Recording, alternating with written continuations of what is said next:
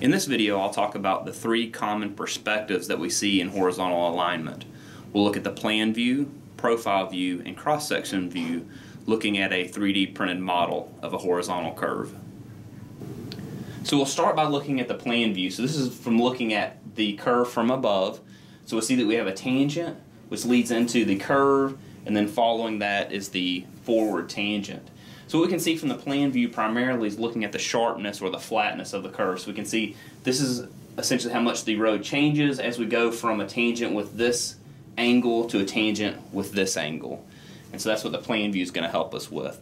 Then as we transition to looking at the profile view, what this is going to help with is looking at the elevation of the inside-outside edge of pavement, the center line, and how that transition occurs. So if we look at the inside edge of pavement, we see that there's little change until we start to reach the curve.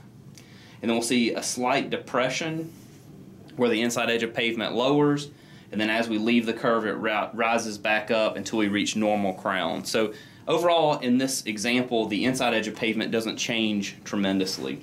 Now looking at the outside edge of pavement from this perspective in the profile, you actually can't see the outside edge of pavement because it's hidden by the center line or the normal crown.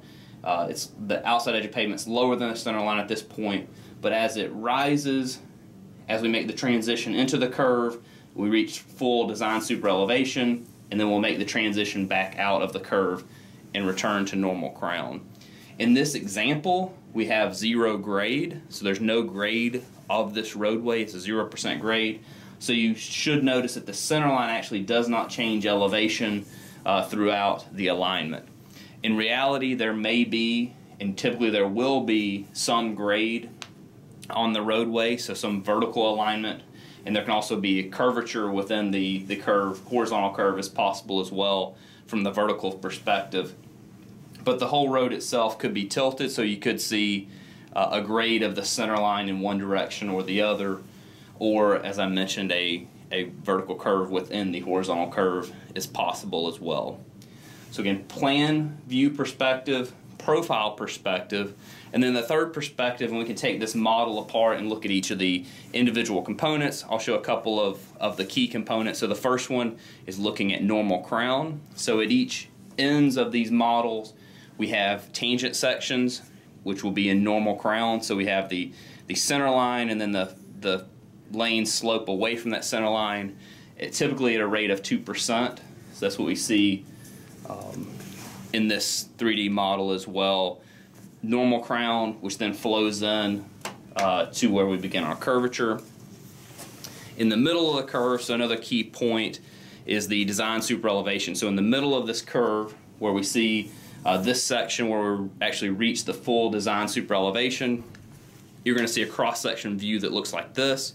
So we've got our center line, the inside edge of pavement is lower than the center line at this point, and the outside edge of pavement is higher than the center line at this point, and at the same rate. So the amount that the outside edge of pavement is above the center line, you'll see that the inside edge of pavement is that amount below the center line.